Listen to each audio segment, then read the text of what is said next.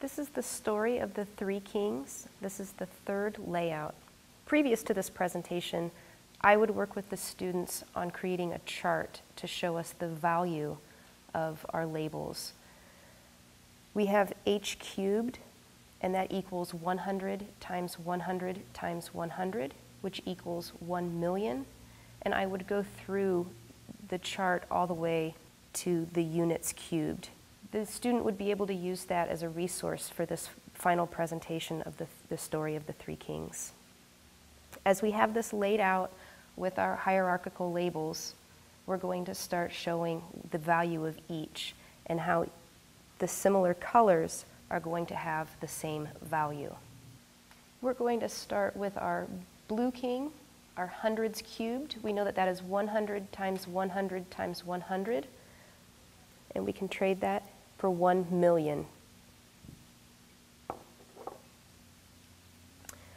Our tens cubed, or 10 times 10 times 10, is 1,000. And our units cubed is 1 times 1 times 1, which equals 1. We'll go back up to our green attendance, or hundreds squared times 10.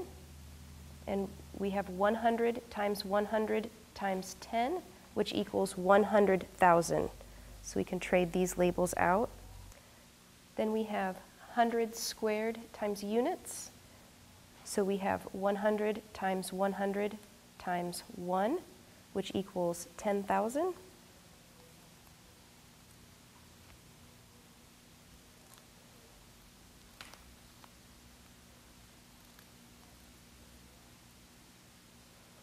Then we have hundreds times 10 squared. So we have 100 times 10 times 10, or 10,000. Here we have our first example of how our like-colored attendants, the brown attendants, have the same value of 10,000.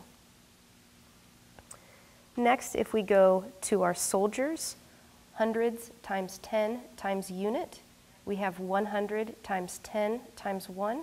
That equals 1,000.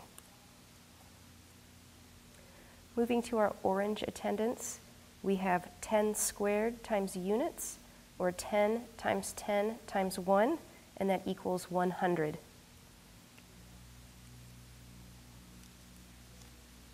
Then we have hundreds times units squared, or 100 times 1 times 1, which also equals 100. Again, our liked-colored attendants have the same value. Our last attendants, we have 10 times units squared, or 10 times 1 times 1, and that equals 10.